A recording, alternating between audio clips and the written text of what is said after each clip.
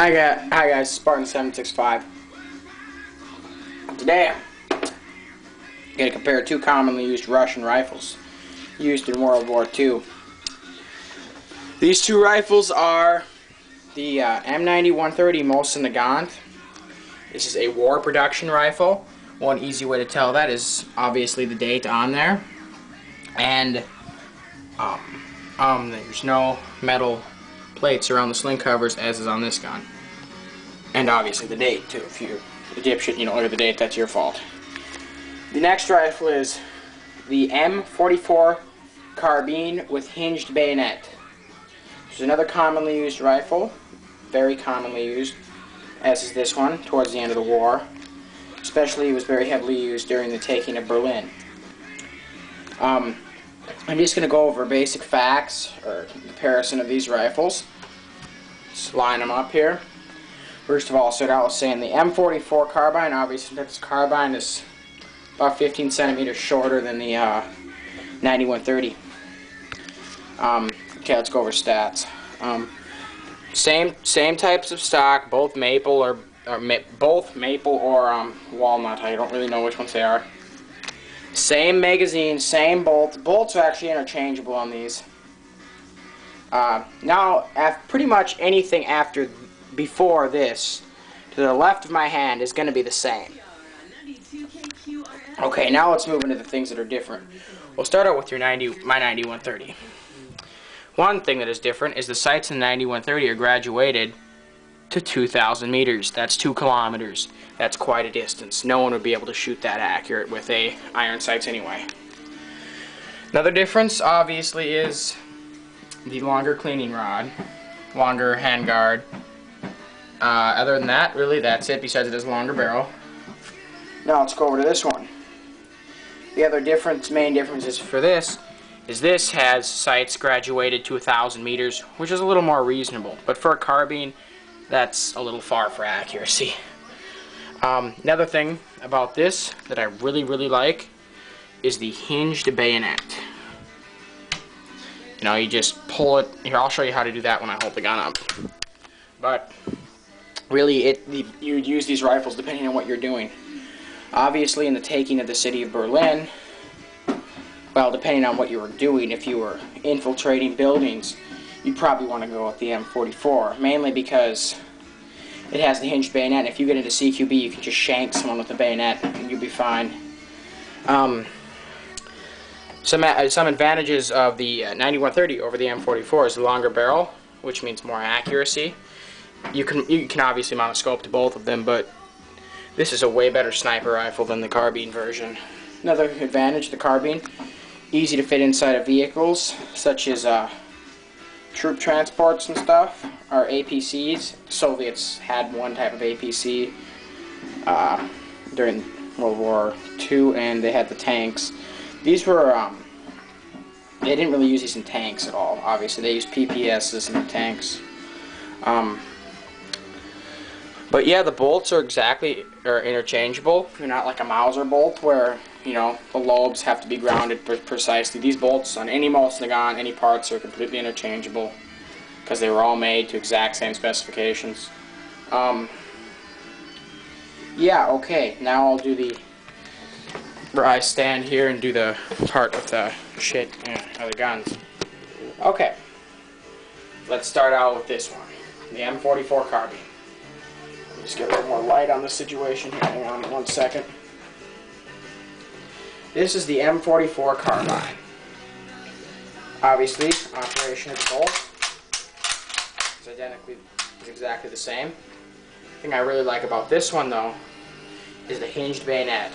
Pull back on it, spring loaded, flip it up, locks right on over the barrel, like that. This is a reminder to anyone shooting an M44.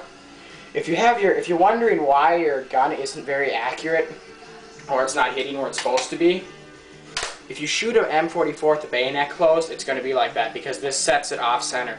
These guns, when the Russians sighted them in, they were sighted in with the bayonets out.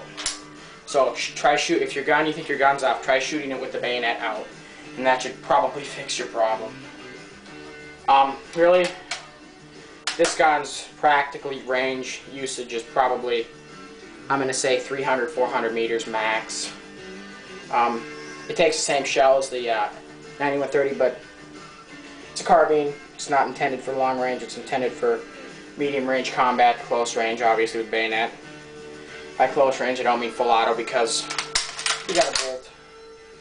That's why for close range they have the hinged bayonet for easy accessibility in CQB situations. Now we'll go over obviously the hang on here.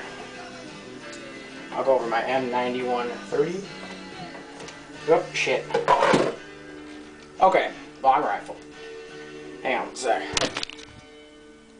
Oh, we're good. Just gotta check the time of the camera. M9130. Very same bolt design. They're completely 100% interchangeable. Obviously, I forgot to mention they both take stripper clips, blow by stripper clips. They both are 7.62 by 5.4 rimmed cartridges. And, yeah, sorry there, just had to check the time, because, you know, my camera will only do 10 minutes. Yeah, they're 7.62 by 5.4R cartridges.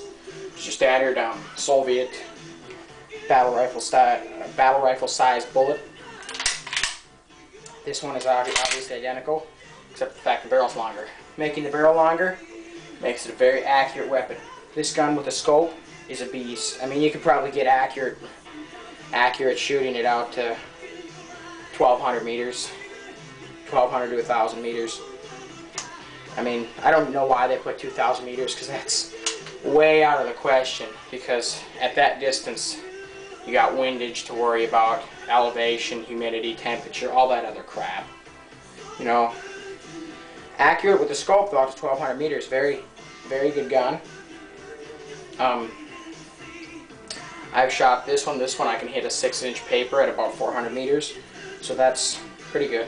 I mean, all 5 shots in the 6-inch paper, 400 meters. That's, you know, obviously the target's in a bigger white piece of paper, highlighted bright orange, so you can see it. But other than that, very good guns. Now I'm just going to show you one thing about the bolt interchangeability, if you don't believe me. As you can see, this is the 9130 bolt.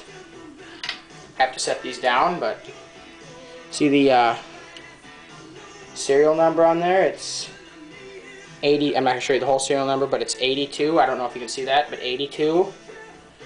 Now I'm going to set this rifle down. Here is the bolt. I'm going to set this right by the camera, so you guys know I'm not screwing with you. M44, I don't know if you can see this, but bolts out of the M44. Now, I'm taking my 9130 bolt, putting it in the M44. See that? Complete interchangeability. I'm going to set this one down and take the M44 bolt, just right here, stick that in my 9130. Complete interchangeability. That's what makes the Mosin Nagant one of the best rifles in World War II. Because of its I'm sure you guys have all heard of the Show, the French machine gun of World War I. None of the parts in that were interchangeable with any other type of Show. Literally anything from triggers, screws, bolt parts, all interchangeable, everything, which makes it, if you got a bad gun, you go pick one up off a dead guy, or the Soviet Russian would probably pick one up off a dead guy and just exchange the parts, because, you know, that's the Russians. Crude, simple, effective, which is very good, which makes anything really good. You don't need complex, cosmetic, and, you know, fancy. You need crude, simple, effective. That's your Mosin Nagant. Spartan 765 out.